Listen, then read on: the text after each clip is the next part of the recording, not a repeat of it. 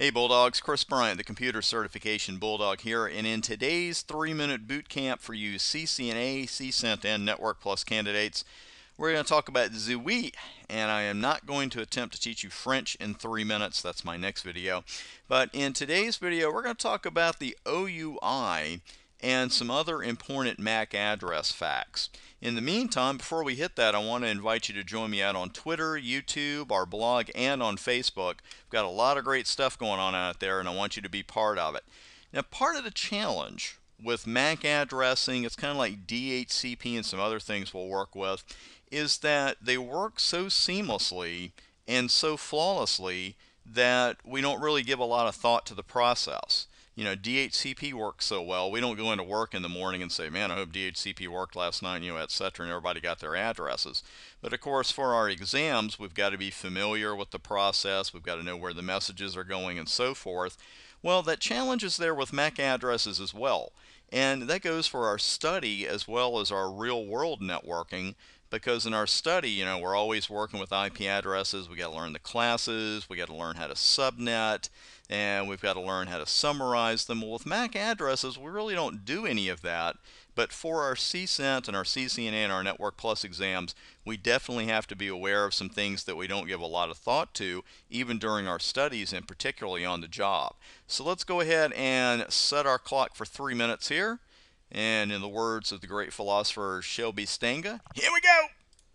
Let's go ahead and hit that and start off with these MAC addresses. The first thing we have to get used to with MAC addresses, Bulldogs, is that not only do we just have one other name for them beyond MAC addresses, we have at least 3 we need to be familiar with.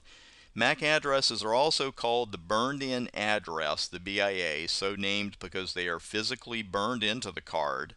We also call them the hardware address because it physically exists on the hardware, and we call it the physical address because it physically exists.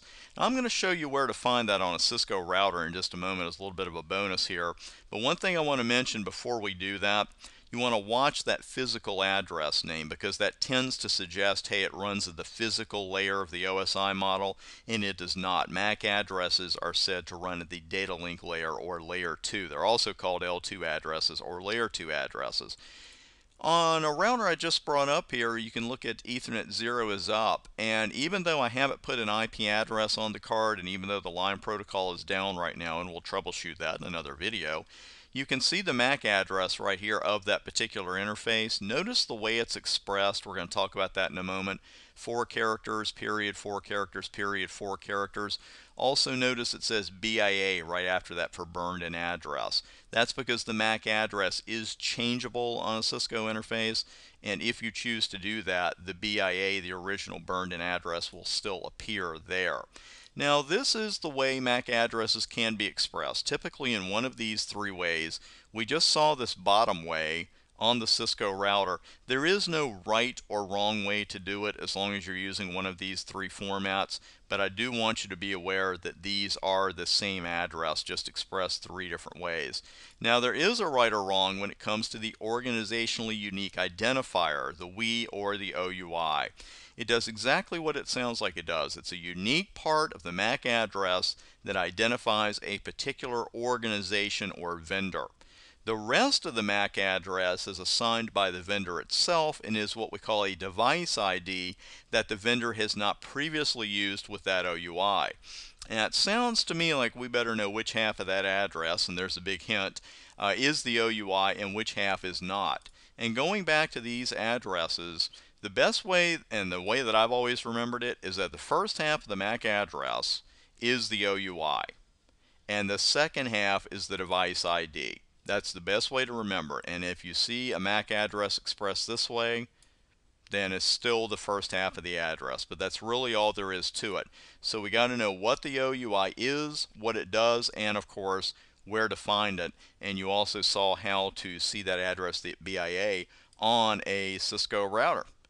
Yep, made it pop off just by a moment.